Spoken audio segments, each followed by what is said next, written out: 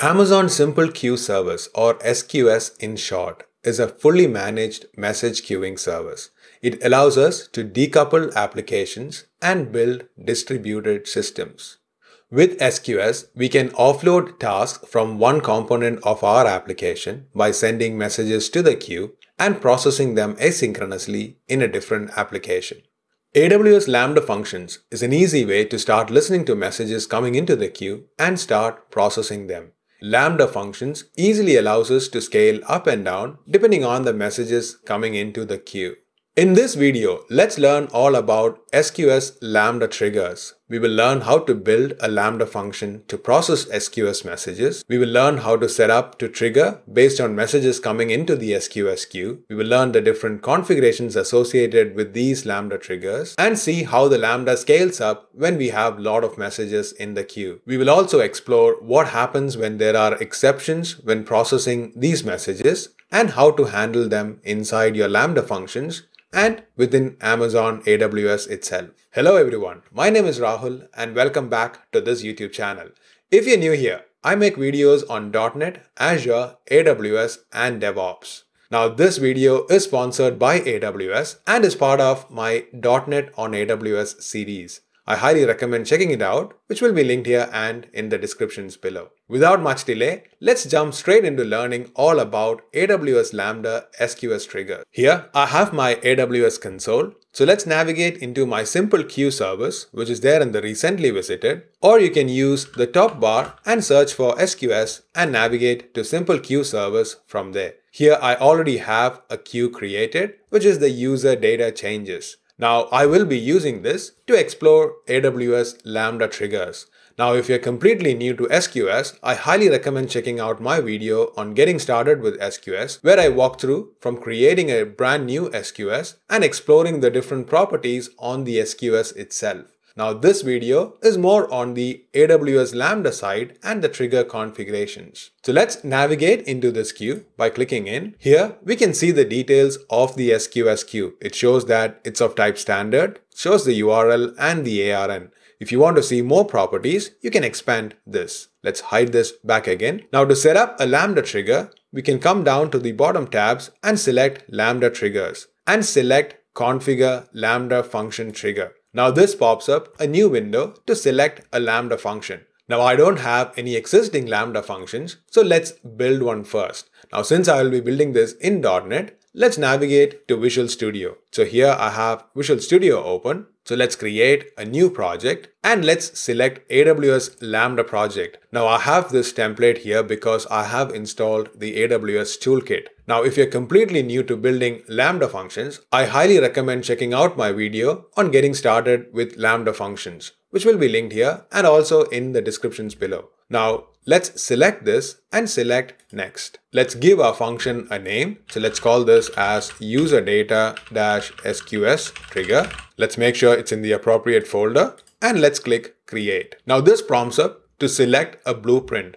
Now this is nothing but a basic template for the Lambda function. Now you can get started by using an empty function, but in this case, since we want to listen to SQS messages, we have a template just for that. So you can select the simple SQS function, which is a project for responding to SQS event notifications. So let's select that and click finish. Now, even if you select the empty project, you can set all this up back again. I will show you exactly the components of this template. Now we have the function created. So let's open Solution Explorer. And here we have the function.cs. Inside this, we can see there is a new function getting created and we have the function handler method. Now this takes in an SQS event class and also a Lambda context. The SQS event class represents an SQS event. If we navigate to that using F12, we can see the different properties inside SQS event. Now you can see there is a list of records, which is basically of type SQS message. SQS message is defined here and it has the message ID, the body, and the other metadata that's associated with an SQS message. So if we come back to the functions,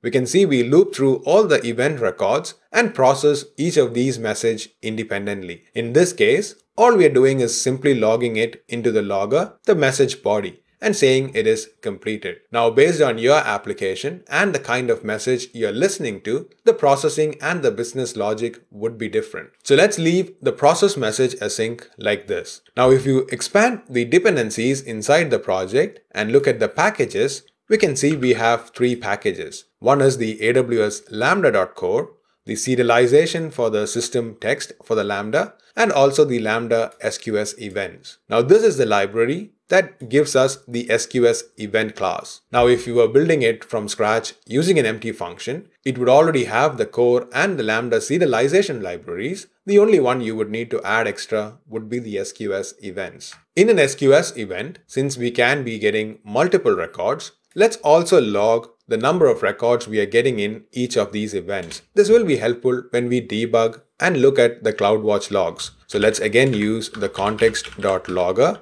and log information and specify received messages of count and say the count itself. So let's use string interpolation. So let's start with a dollar here and record the event.records.count property. Now, every time an SQS event is processed, it will log the number of messages it's received as well. We can control the number of records we get in the SQS event when we set up the Lambda trigger, which we will see shortly. Now, when building out your function, if you want to test this locally, you can put a breakpoint here and use the mock Lambda test tool. Now, this is already wired up using the template. So if we run this, it's going to launch a website where you can invoke this Lambda function using different inputs. Now, this is the mock Lambda test tool, and you can see it's already wired up to our function handler. To simulate an SQS event, we can navigate to the example request and scroll down and select SQS from the list. Now, as you can see, this is simply a JSON record,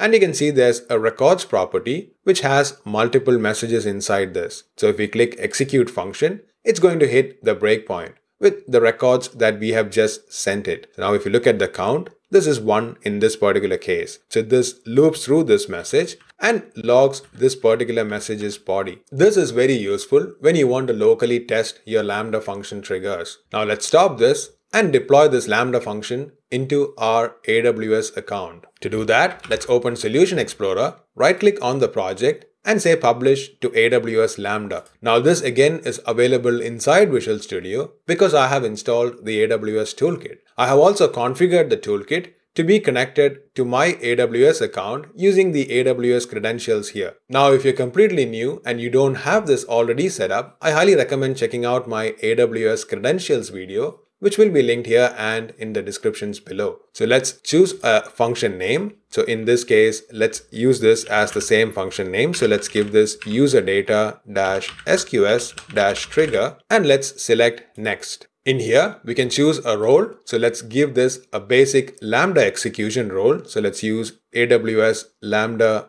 basic execution role, which provides permissions to CloudWatch. Now, once we deploy this into AWS, we will set up the SQS Lambda trigger. So let's click upload, which uploads this into my account. The Lambda function is successfully deployed. So let's navigate back to the AWS console. Let's open a new tab for the console and navigate to Lambda. We have one Lambda function here. This is the one that we've just deployed, which is the user data SQS trigger. So if we navigate further into this, we can see the details of this Lambda function. Now, to set up a Lambda trigger with the SQS, you can either choose the Lambda function from here. So if we refresh this page again, we will get to choose the new Lambda function that we have just deployed, or we can also set it up under the Lambda function itself. Now, these are two different places to set up the exact same configuration. Now, under the Lambda, if you navigate to configuration and triggers, you can set up a trigger for the Lambda inside here as well. Now, a Lambda can have multiple triggers. So if you want to use this same Lambda function in different ways, you can do that as well. So let's click add trigger, choose a service. In this case, it will be SQS. So let's select that and let's choose the SQS queue. Now, this already shows the user data changes from my account. So let's select that.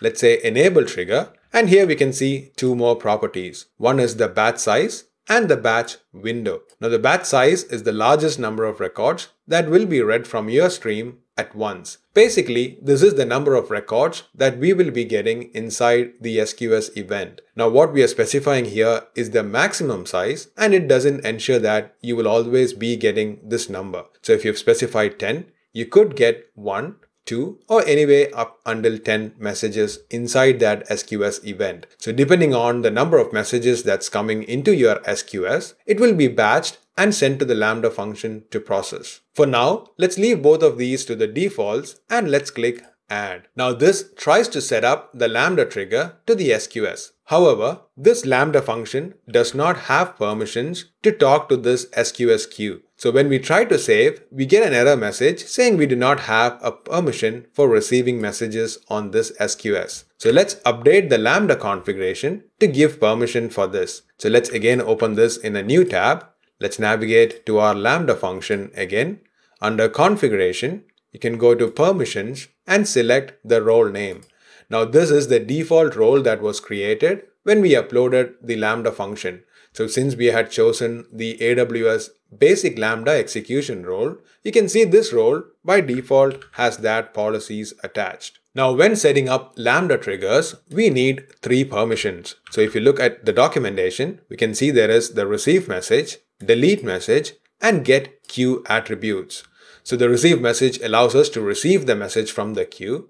Once this is processed, we want to be able to remove the message from the queue, because of which we need to delete the message. We also need to get the queue attributes so that we can see what the default queue permissions and attributes are, like the visibility, timeout, etc. So let's make sure to set up these 3 permissions on this Lambda. So let's navigate back.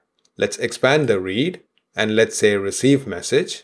Inside the write, let's choose the delete message and let's also choose the get queue attributes option. So in this case, we are setting up the least required permissions for this Lambda to have a trigger from the SQS. So let's choose these 3 properties. Let's specify the ARN so that this is only for the specific queue. So let's click add ARN and let's navigate to the SQS and copy the ARN for that. So let's copy this and let's come back to our IAM and paste this in here and click add. Now these permissions are restricted to just that SQS. So let's click review policy and let's give this a name. So let's say user data changes trigger SQS policy and click create policy. So this creates the new policy. So now if we come back to our Lambda function and click add again, this is going to successfully add the SQS trigger. So we can see the SQS trigger is successfully added. Now this is still in the creating process, and once this is done, it will come back to enabled. So let's refresh this, and now we have this as enabled. Now to test the integration, let's go to monitor and let's click view logs in CloudWatch. So this opens up the CloudWatch that's associated with this Lambda function. Now since this Lambda function hasn't run yet, there is no log groups under this. So let's navigate to the SQS and let's send a new message. So let's click the send message by adding in a body. So let's say test and click send message. Now this is going to send a message into our SQS, which would have triggered our Lambda function and it would have got this message. So let's navigate into CloudWatch again and refresh this. And we can see there is a new log stream. So if we navigate further into that, we can see this has received message of count 1 and the processed message and our message body, which was test. So now if we come back to the SQS and let's send a couple more of these messages by clicking this again. And if we come back to CloudWatch and refresh this, we can see this will get triggered as and when the messages come. Now in all of these cases, you can see the count is 1. So the messages were being processed as soon as it arrived into the queue. Now since there is a delay when we are clicking these send message button, the messages comes into the queue one by one. So the messages are getting processed as soon as it is arriving. So now if we come back to our Lambda function and go to configuration and under the triggers, if we edit this Lambda trigger, so let's click edit, we can update the batch size and also the batch window. Now the batch window is the maximum amount of time to gather records before invoking the functions. Now this is in seconds. So if we specify a value of 10 seconds, it will wait for 10 seconds to reach this batch size or send all the messages that it has received after that 10 seconds. So for example, if we have only sent 2 messages, it would wait for 10 seconds to see if there would be 10. If not, it would just send those 2 messages to our Lambda function. So let's update the batch window. So let's make this as 10 and let's click save. Now, even with this setting, it's not guaranteed that you would always get 10 or the number of messages that's getting batched up. Now, this is because there are multiple processes from the Lambda which are polling this SQS queue. Now, depending on which process gets these messages, it would be batching on their side. So if 5 different processes are polling onto the queue, and if we send 5 messages, maybe all 5 would get 1 each. So in this case, you would really start seeing these numbers only when you have large amounts of messages in your SQS. But let's try this from the UI again and see if there is any change. So if we come back to SQS, let's click the send message again a few times within that 10 seconds batch window. Let's navigate back into CloudWatch and let's refresh this. Now if we scroll down, you can see we have more number of messages. So here, in this case, it says received messages of count 4 and it is processing all these 4 messages. Now you can scroll down and in this case, we've received 8 and another one 5. So the batch size is batching up all these messages and sending them as a batch to our Lambda function.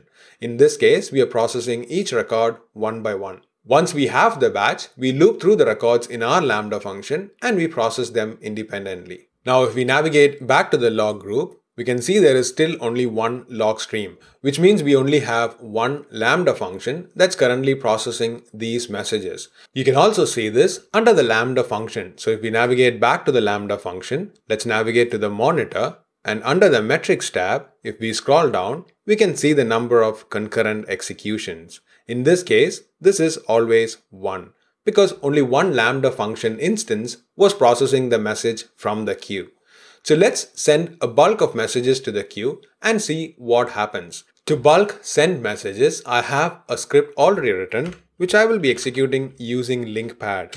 Now this is a good tool to run simple scripts. So I have this script already written. In this script, I'm creating a new instance of the SQS client and I'm creating 100 messages using the send message batch request entry and it giving this the test and the ID of that particular request. So in this case, this will be from 1 to 100.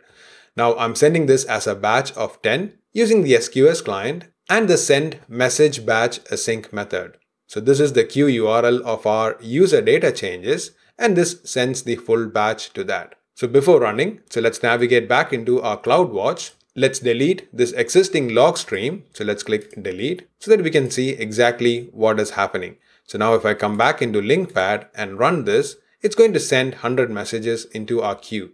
Now this is already sent this. So let's navigate back and refresh this. Now as the messages come in, it will be picked up by our Lambda to process this. Now you can see here we have 5 different Lambda log streams created. This is because we have 5 concurrent invocations of that Lambda functions. Now, since there were 100 messages suddenly coming into the queue, the Lambda functions automatically scaled up and created 5 different instances. Now, if we navigate into one of them, we can see this has received a count of 10 and this has received multiple batches of that. Now, if we navigate back again, you can see the different Lambda functions would have got different invocations. So if you navigate into this one only got 10. So if we navigate into the last one, you can see that one also got 10. So the entire load of messages was split across these 5 Lambda functions. So if we come back to our Lambda function under the monitor metrics, so let's refresh this and we can scroll down and we can see the concurrent executions have changed. Now in this particular case, we have 5 concurrent executions. So because we had bulk of messages coming into it, Lambda automatically scaled the number of instances. Now, if we are going to send more messages, so let's say we are going to send 500 of these messages. So let's click run again, which is going to send 500 messages into our SQS.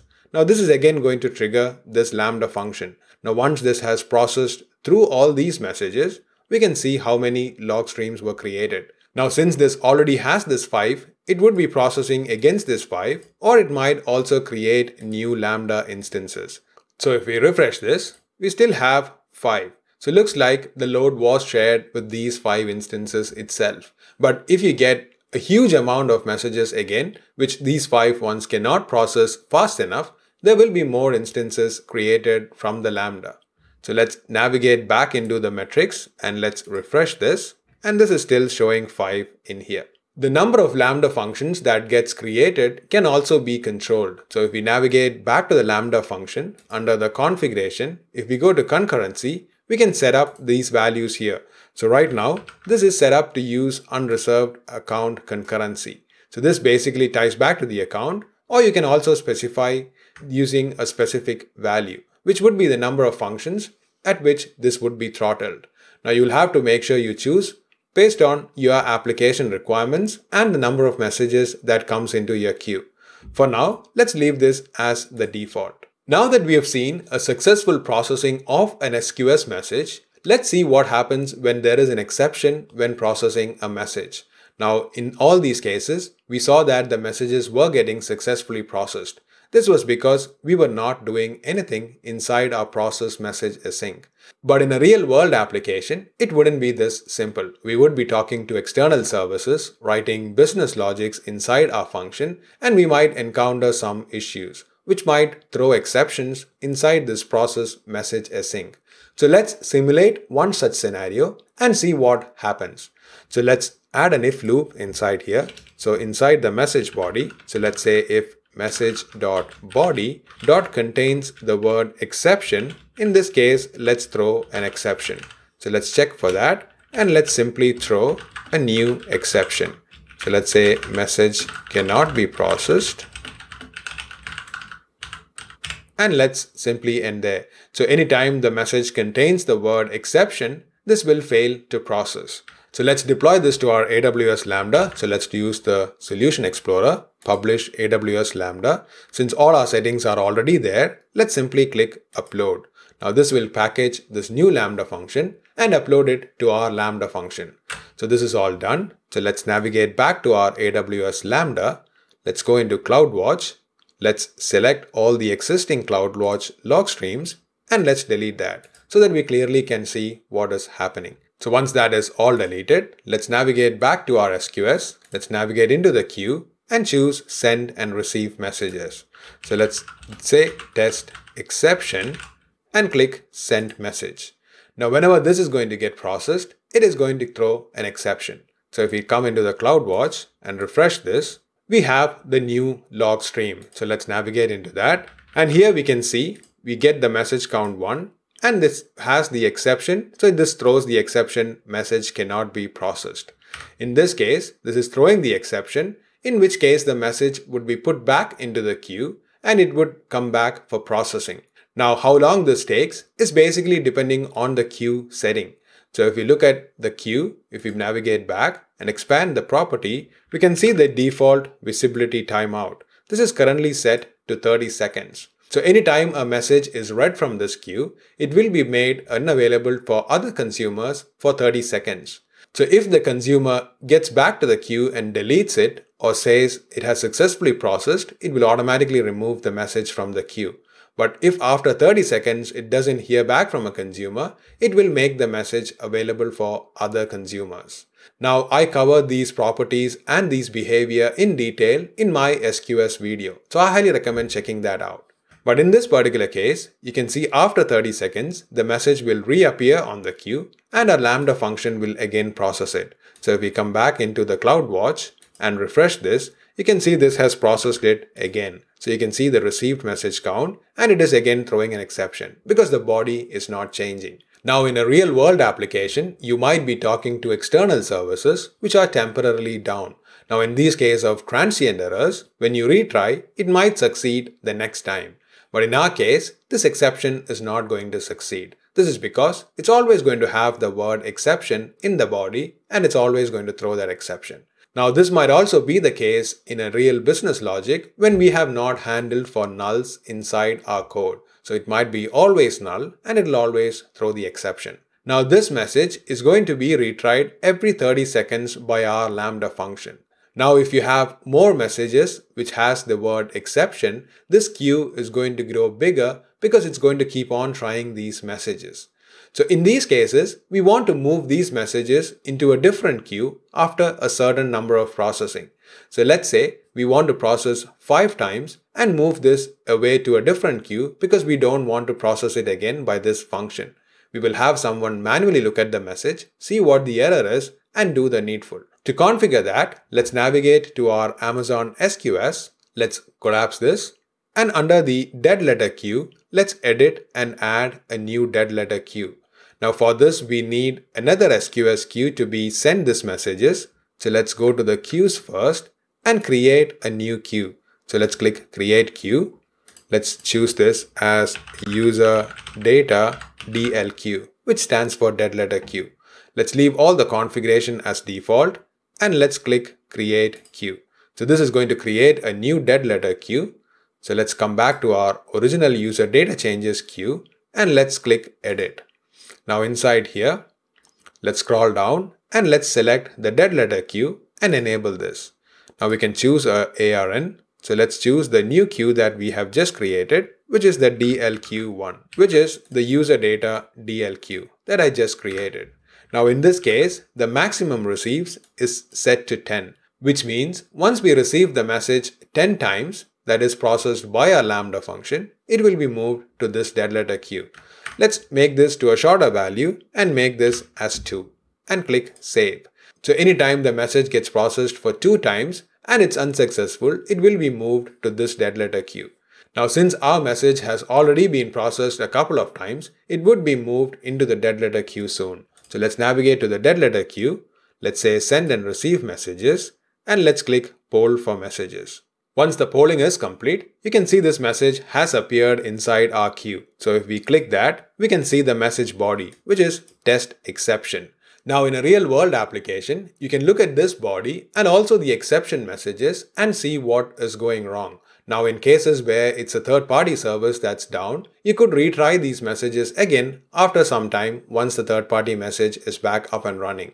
Now if it's some case where you haven't handled your code, you can make changes to your code, push your Lambda functions, and then replay these messages again. So let's click done for now. Let's leave these messages inside the dead letter queue and let's navigate back into SQS. Now in this case, we only saw one message because of which this was fine. But since the messages are delivered to our Lambda function in batches, we could have one of these messages fail, but the rest of them process through. So let's say we get 5 messages in a batch, out of which 1 failed to process.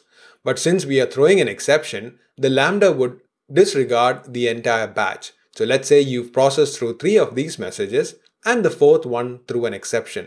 In this case, all 5 of the messages that you initially received would be given back to the queue and it would start reprocessing again. Let's see this in action. So let's click send and receive messages. So let's give test. Let's also type in the exception. Let's click send message and let's remove this and send another couple of messages which doesn't throw an exception. Let's again send a few that would throw an exception. And let's mix and match this to trigger this batch which has a mix of messages. Let's come back to our CloudWatch. Let's navigate to the log group and let's refresh this. And here you can see we have got a couple of messages inside this. So you can see there is count of 3, but all of them were with test. But one of them here was with the exception. But you can see this had 2 messages, but it only processed the first message, which was the one that had exception. So which means the second message does not even get processed and it returns the whole batch. Now after some time, which is 30 seconds in our case, it will get reprocessed again. So when building Lambda functions to process these messages, you have to make sure they are idempotent, which means it can handle the same message getting processed multiple times without having other side effects in our application. So let's for example say you are deleting a record on the SQS message, and if the record is already deleted, then you would ignore that the next time you process the same message. However, Lambda functions also supports reporting batch item failures. So when your Lambda function encounters an error while processing a batch, by default, all the messages in that batch become available in the queue again. But to avoid reprocessing all the messages in a failed batch, you can configure the event source mapping, which is our Lambda trigger, to make only the failed messages visible again. So let's see how we can do that. So if we navigate back to our Lambda function, let's go to our function.cs. So instead of returning a simple task, we can return an SQS batch response. Now this is a specific type where it specifies the errored records. So let's create this response and send it back as our function response. So let's create a new object. So let's say response is equal to new SQS batch response. So let's make sure to populate the properties, which is the batch item failures. So let's create a list of SQS batch item failure object inside that. So we can start adding the batch item failures as and when we process the message. So let's simply create this response object first and let's return it down below after the for each loop. So let's return the response object. Now anytime we are processing the message, if it throws an exception, let's add that message ID into the response. For this, let's simply wrap this process async using a try catch. So let's select this. Let's use Ctrl+K+S, which is the default shortcut to wrap. And let's choose try catch from here. So this is going to wrap with the try catch block. Now inside, whenever we have an exception, so let's make sure to log this as well. So let's say context.logger.error. So let's use the exception and then log the message. So let's capture the exception and let's say e.message. Now we also need to append to the response. So let's create the response.batch item failures and let's add a new item inside this. Now this is going to be a batch item failure object, which also needs a few properties populated. So let's create that and let's set up the item identifier. Now this is going to be the message.message ID. So every time a message is going to be failed, we're going to add an item into the batch item failures with the message ID. So once we send back this request to the Lambda trigger, it knows which messages were successfully processed and which messages to remove from the queue. So in this case, if we get 5 messages and we process the first 3 messages, those would get removed from the queue, but the next 2, if they fail, they will be added to this batch item failures and they will be left in the queue for reprocessing. So let's test this and see if this is working. So let's make sure to build. It's all building fine. So let's publish this again to our account. So let's say publish to AWS Lambda and let's click upload again. So this is going to upload the Lambda function and replace the Lambda function in our account. So let's navigate back. Let's go to the CloudWatch. Let's delete all the existing logs. So let's click delete and let's send a few more messages. Now to test our new batch reporting failures, let's again come back to our link pad. Let's update this to send a mix of exception messages and normal messages. So if E is divisible by 3, let's make that as an exception case. So let's say E as %3 equals 0. In this case, let's simply make this as $test exception and let's interpolate E as well. Now if this is not the case, so let's say else, we can specify simply the test without the exception. So anytime the E is going to be divisible by 3, it's going to have the word exception inside that. So let's reduce this count to 30 and let's send this again. Now before we send these messages, we need to make sure our Lambda trigger is also updated to accept batch item failures. So if we navigate back into our Lambda function, so let's go into the configuration. So if you go into triggers and edit this trigger, you can set this up inside here. So if we expand the additional settings, you can enable report batch item failures. So this allows the function to return a partial successful response for a batch of records. So let's make sure to check this and click save. Now, once that is updated, we should be able to run the query and see this in action. So let's make sure this is updating. So now this is enabled. Let's go and send the messages and see what happens. So in our CloudWatch, we don't have any existing messages. So let's come back to link pad and run this. So this has sent 30 messages, of which a few of them would have the word exception. So let's come back to our CloudWatch. Let's refresh this. And we have one log stream in here. So let's navigate into this. So you can see this has started receiving our messages. So in this particular case, you can see it has received count of 7, of which the first 4 of them got processed successfully, and only the one with exception 3 would have failed. The others would have again succeeded. So in this case, our Lambda function would have returned just the ID for that particular message. So it would have caught this exception, added it into the batch item failures, and sent this back in the response. Now, since we enabled on the trigger the batch item response, it would look at this response and keep only the messages with these IDs specified. So if we come back again to the queue and refresh this, we should be seeing the exception ones getting repeated after 30 seconds. So if we navigate back to this, there is also one more stream that has got created. So let's click View in Log Insights to see both of these streams in one view. So let's update the number of limit and let's click Run Query.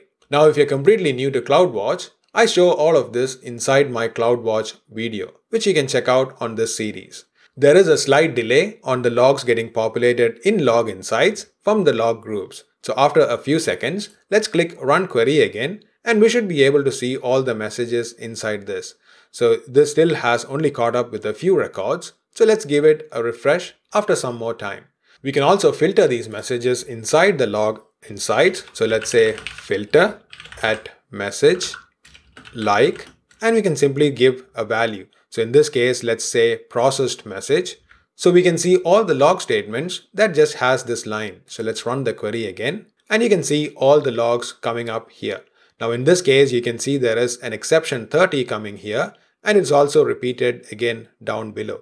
Similarly with exception 18, which is also got processed 2 times. And you can see all these messages appearing double times. But the messages which didn't have any exception got only processed once. This was because we reported back on the failure, and only the ones with the exceptions are getting retried.